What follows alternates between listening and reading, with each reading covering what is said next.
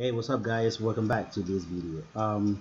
We're gonna do the domain and in range of actually it is the sine to the power of 2 of x, because we've already had a sine of x in the previous video, and we said that is a domain. The domain was R, means all real numbers from minus infinity to plus infinity, and its range was -1. Still is -1 until 1. This is this value here from 1, on the x, on the y value.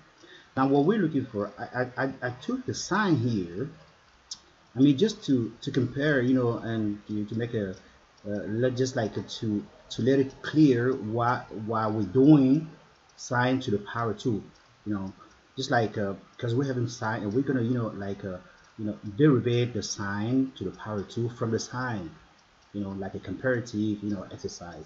That's why I took sine right here. Actually, we don't need to have sine right here, but it's gonna help us to understand quick and better what we've been doing. Actually, our function g of x could also be written like this. We're having sine to the power 2 of x.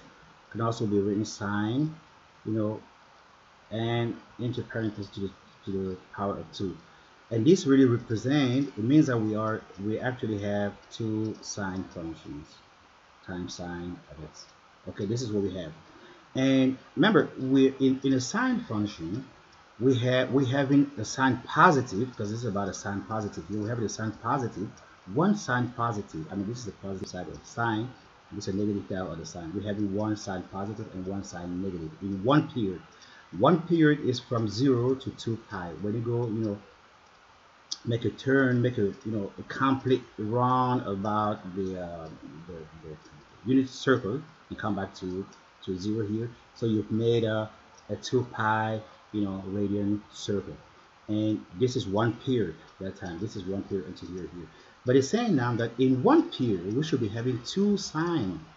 It means that we're not, two sine positive, right? It means that we'll be having one sine positive. We had one sine positive also, only in f of x. Now we'll be having two sine positive, one sine positive, and then two sine positive until we get to the term of our period. Okay, so that was it means that we will have something like this. We will have, it's still going here, of course, coming here. This is starting at the first period here, going there, describing another period here, and then make another cone here, of course, of sine. So we need two sine in it into here, and that's how the function is going to go. So we'll be having something like this. That will be going again there,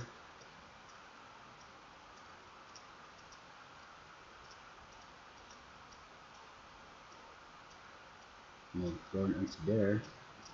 It's not that good, but okay, that way. Okay,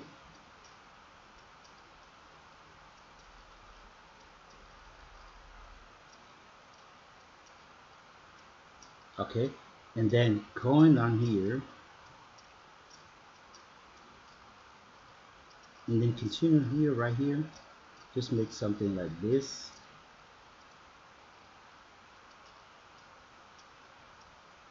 Okay, and then like that, and continue right there. So the thing is, it's not that really beautiful that it should be, but the thing is, what we're doing here is like, because we're talking about one period, we're going from here onto there, and so we need to have two sine of x in it. So we have it once and twice in one period. That's what I mean. And if we describe another period, we'll still do the same thing. Of course, there's going to be the same thing here. We go here, just like doing here. The negative side of the sine of the cosine, but it's still the positive side of the sine. So it's going to be going down here. Okay, and then continue describing another sine in one period. So that's what I mean here, that our function is describing two sine cones of sine in one period. So that's what we have here. So definitely we will have our domain of course equals to r. That's not a problem. This is minus infinity until plus infinity, and our range now is going to be a little bit different. Okay, we had in the range of sine, we had from -1 to 1, but now if you can take a look here, you see that the function is only running in between minus 0 and 1. Okay, you don't have any function, because any negative value that you take here is going to be positive at that time. That's what it means. So we're having two sine cones, described in one period, and that will be here. Our function described in between 0 and 1. That'll be here 0 and 1, and that's the range of the function sine to the power of x. Can also be written like you say, you're gonna put like the sine to the power 2 of x, okay, is less equal to 0, and this is less equal to 1. Or you can start by 0 here, of course, makes sense. Okay, and 1 on this side.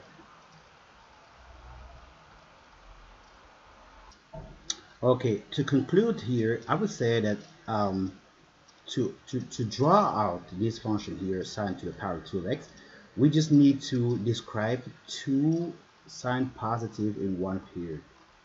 Okay, it means that we had the f function, which has, I mean, the sine of x, which has one sine positive in one period, and we taking the to the power 2 now means that we were having two sine positive in one period. That's just what it's all about. So thank you for watching again, guys. Until next time, bye bye.